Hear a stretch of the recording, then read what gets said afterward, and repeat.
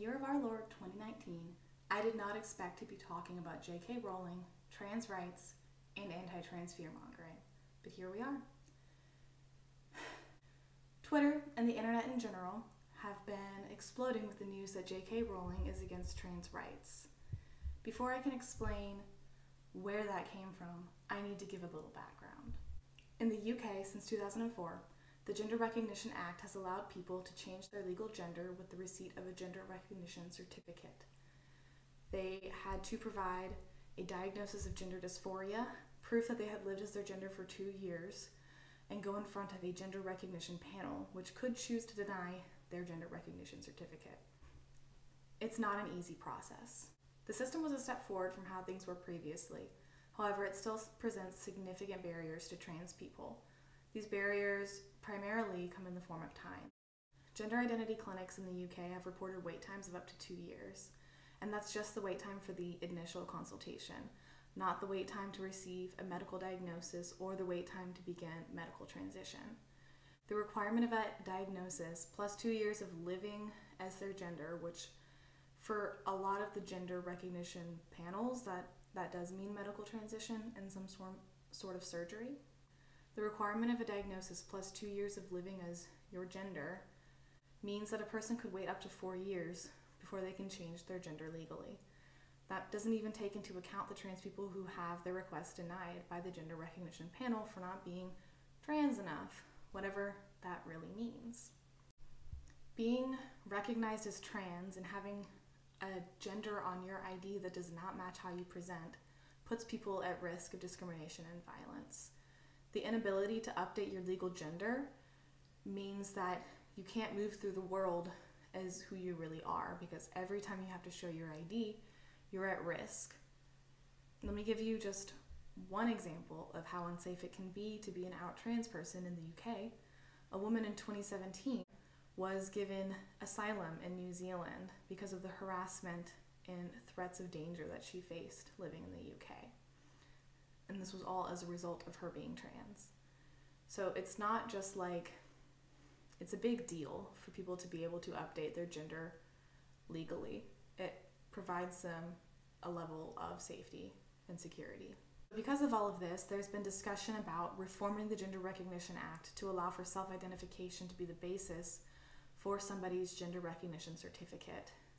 The reasoning for this is that, in general, when a person says they're trans, it's because they're trans. People don't randomly change their gender for fun or lightly. Being visibly trans poses a risk to a person's safety. It's not something that people just do willy-nilly. Here's where J.K. Rowling comes in. She spoke out in support of an anti-trans activist named Maya Forstater. She is known for saying things like men cannot change into women, that sex is biological fact and is immutable. Men and boys are male, women and girls are female. It's impossible to change sex. So basically, she doesn't recognize people's legal gender even after they receive a gender recognition certificate. She's also known for fear-mongering about the consequences of self-identification. She has argued that gender self-identification as a basis for gender recognition would allow for domestic violence shelters, rape crisis centers, women's bathrooms, and women's prisons to become overrun with men dressed as women intent on sexually assaulting them, apparently using their gender recognition certificate to do so. However, having a gender recognition certificate doesn't enable you to sexually assault somebody legally. And trans people already go to the bathroom that aligns with their gender without needing a gender recognition certificate. Acquiring a gender recognition certificate doesn't change somebody's ability to enter a restroom. There's no evidence that there are significant amounts of men who dress as women to enter women's spaces. And there's definitely no evidence that in countries that allow for gender self-identification that there have been increases in this kind of behavior. There is no evidence for that at all. And whether or not a country allows for self-identification doesn't have an impact on how easily a man can dress as a woman and enter a woman's bathroom, because nobody checks gender recognition certificates to enter a restroom. Additionally, rape crisis centers, domestic violence shelters, and women's prisons already have an obligation to ensure that perpetrators don't have access to vulnerable women. They already do risk assessment to ensure that people with previous offenses against women are not given access to vulnerable women. Allowing for self-identification to be the basis of a gender recognition certificate doesn't change this. The reality is, Maya Forstater, J.K. Rowling, and others are using women and women's safety as an excuse to try to prevent the extension of rights to a minority group that faces a severe amount of discrimination and harassment. Women's safety is not at risk from trans people being able to self-identify as their gender. It's just not. Why did Maya Forstater need J.K. Rowling's support in the first place? Well, Maya was previously a contractor at the Center for Global Development and recently took the Center for Global Development to court because they did not renew her contract with them. When her contract came to an end, they chose not to renew it based off her stated beliefs that transgender people are dangerous to society, that trans women are actually men, and that transgender people should not have access to single-sex spaces that align with their gender. As her stated beliefs and feelings about trans people are pretty harmful, I can understand why that company did not want to continue to have her on staff. I can imagine some of their staff are trans and that her presence made them quite uncomfortable. Like I said, Maya decided to take the company to court, and many of her supporters are saying things like, she got fired for talking about sex and gender. But that's not true. She wasn't fired. Her contract was just not renewed. She lost her court case, obviously, and the judge stated,